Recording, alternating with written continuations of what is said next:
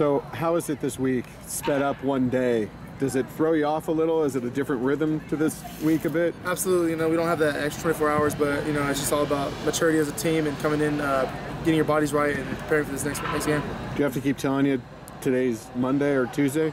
Yeah, we kind of just changed the game clock a little bit from where we started, but like I said, it's just a normal week now from now on. So Stanford, that offense being a little bit different than most offenses you've faced, what have you seen from them on film, and what kind of unique challenge are they?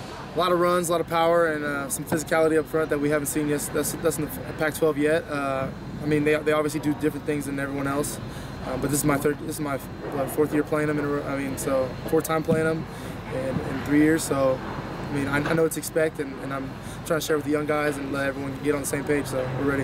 When you're up against an offense like that, what's the biggest difference? Playing when you're playing defense on the field, what do you see that's the biggest difference compared to? Eye discipline, knowing your keys, seeing where the run's going to go, also anticipation, because a lot of the looks, you're going to know what's going to come. It's just whether you can stop it or not. So a lot of film study, a lot of anticipation, and just communication with one another. Why has Stanford been so tough on you guys over the course of your career? They've been a tough team throughout my career. They do everything, they do it well. They're a very disciplined team. They don't make a lot of mistakes. They don't create a lot of penalties for themselves. So anytime you do that, you always have a great chance of winning. And they're a physical team. So we have to match that this week. Does that put an extra chip on your guys' shoulders just to get a win after 3 straight losses? Absolutely. For me myself, I've never beat them. So I mean, I'm excited to play them, man. I can't wait. It's going to be a challenge, and I mean, this is what we asked for. You were in a lot of pain in the last game against Stanford. What do you remember from that game? Man, like I said, it's physical game, just like any other game. But I mean, it's a little bit more so since it's Stanford. A lot of downhill runs, a lot of leads, a lot of powers. So you guys know what to expect. Was it your kidney? It was your kidney last year? Or there was something? That was last year. I mean, it's a new year. I'm very healthy now, and I'm excited to play.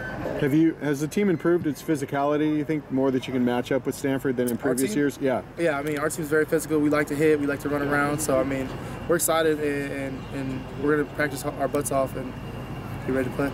It's a game with what you guys did against USC. Does that help confidence coming into a game like this? Yes. I mean, all these weeks we've gotten better each week, and we've watched film. We've prepared for the next week, and we've executed on Saturday. So confidence is high right now. We know what we have to do. We know what we've done in the past weeks.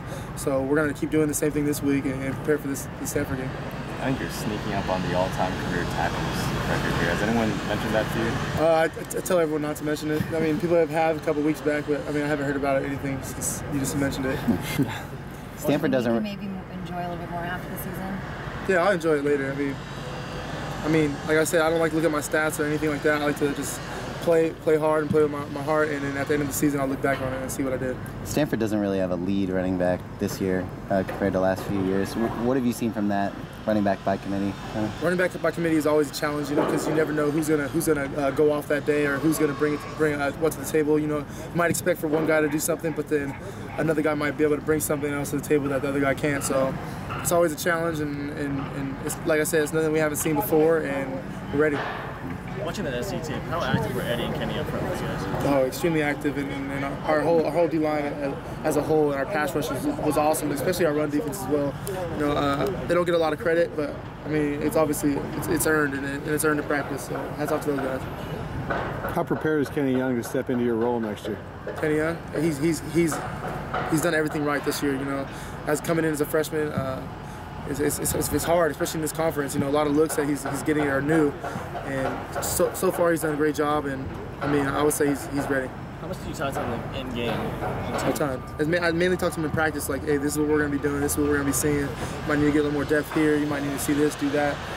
But he just listens to me, and I can feel him listening to me. So and he applies it. So, like I say, he's going to be a great player, and he's a great learner most of all. Cool.